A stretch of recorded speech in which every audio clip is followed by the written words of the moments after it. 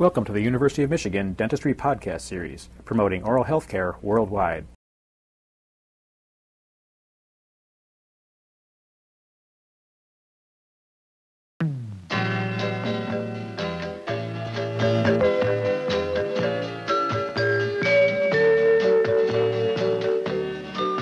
The scaling and root plating of the mandibular teeth are accomplished in much the same manner as used in the maxillary quadrants.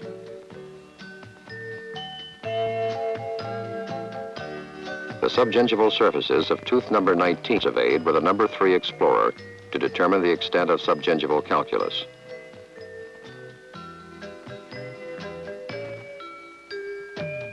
The mesial surface is then scaled with a number 6 bunting curette. Notice the powerful lever action used to dislodge the hard subgingival calculus.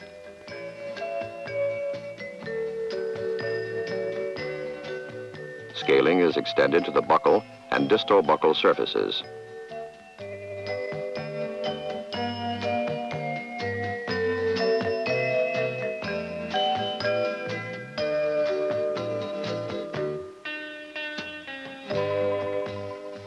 A relatively clear operative field is maintained by intermittent suctioning.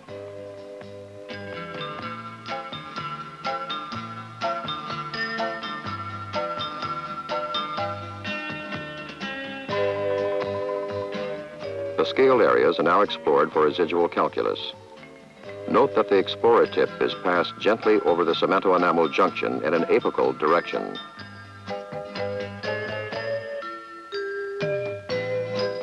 A number 16 periodontal file is used to smooth the cemento-enamel junction, the mesial and the buccal root surfaces.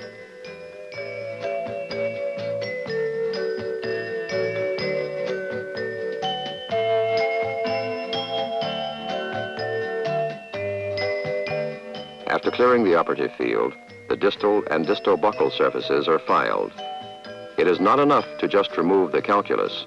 The root surface must also be planed until it is smooth.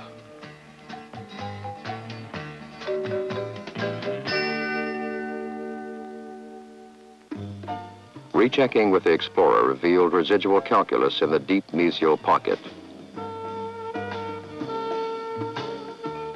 A number 11 hoe is effective for removal of this deposit.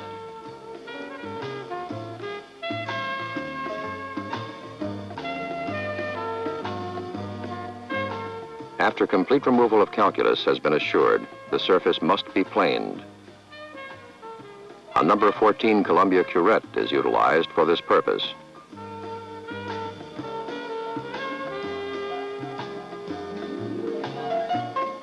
The lingual surfaces of this tooth are now surveyed.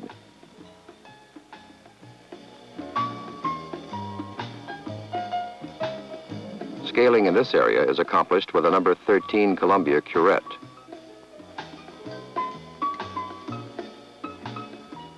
Notice the secure finger support that is employed. Short, well-controlled strokes are used to dislodge the tenacious subgingival calculus. A mild amount of hemorrhage during this procedure is unavoidable.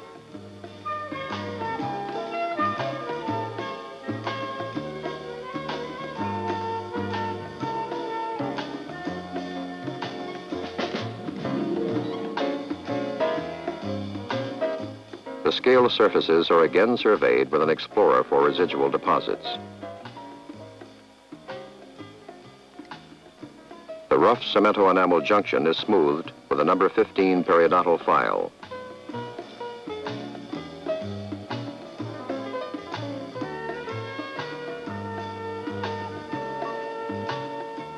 After checking the surface with an explorer, final plating is accomplished with a number 13 curette.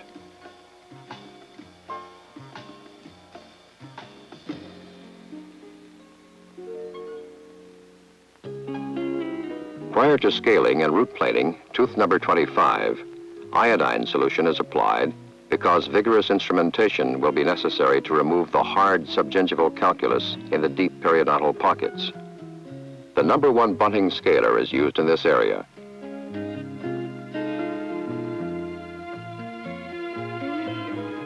This is a strong instrument which can withstand the powerful strokes required to dislodge the adherent deposits of calculus. Extreme care must be exercised to avoid traumatizing the soft tissues.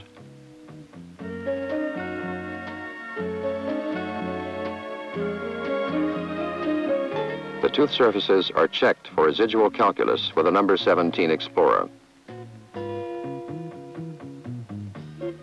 The cemento-enamel junction and root surfaces are smoothed with a number 16 periodontal file. Short, well-guided apical strokes are used.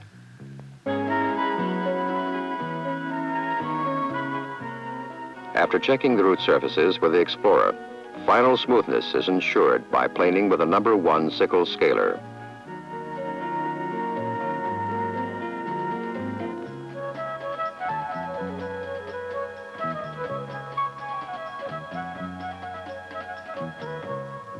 Dense, hard calculus deposits are readily apparent on the lingual surface of the tooth. Due to the vigorous instrumentation required to remove these heavy accumulations, the strong number 1 bunting scaler is employed. If a more delicate instrument was used, time would be wasted and the instrument might be broken.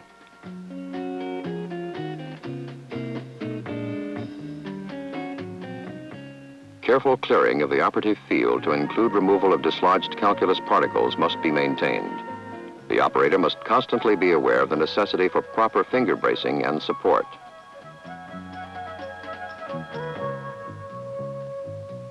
After each scaling, filing, and planing procedure, the surfaces are checked with an Explorer. A number 18 periodontal file is used to smooth the cemento-enamel junction and root surface.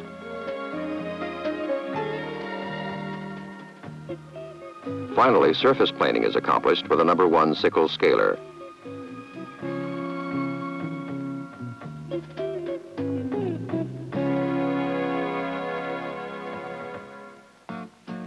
In order to demonstrate instrumentation and finger positions for the right mandibular segment, tooth number 28 will be scaled and planed.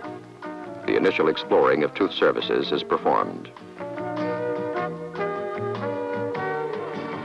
A number 15 bunting curette dipped in iodine solution is used to scale the mesiobuccal, buccal, and distobuccal surfaces. Notice finger positions and the firm instrument support that is employed.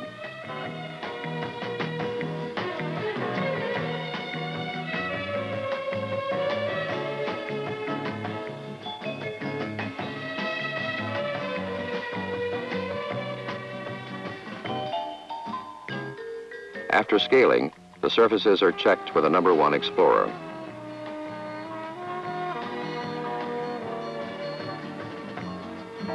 Roughness, detected at the cemento-enamel junction, is smoothed with a number 16 periodontal file. Again, note the finger bracing and the short, deliberate strokes. Difficult access to the distobuccal surface dictates the use of a number 18 file.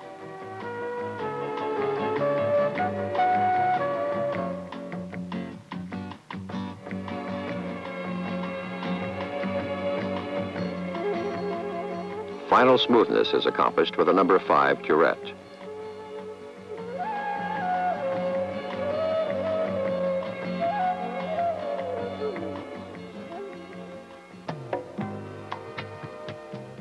Subgingival deposits are detected on the lingual surface, and a number 14 Columbia curette is employed to remove them.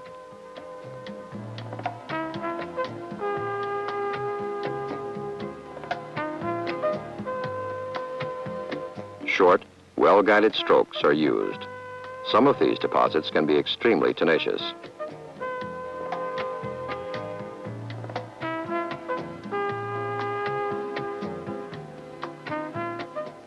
A residual piece of calculus is found on the distolingual surface. This is removed with a curette.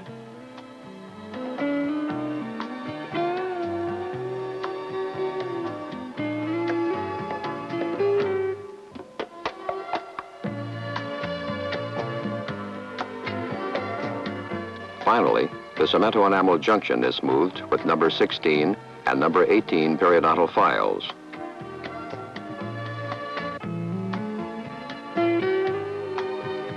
The number 18 file is used on the distal lingual surface, which presents an access problem.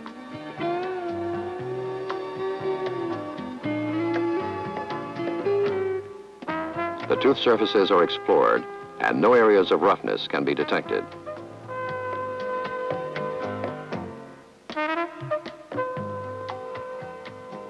Postoperatively, after all teeth were scaled and planed, the gingiva regained its normal color, consistency, and surface texture.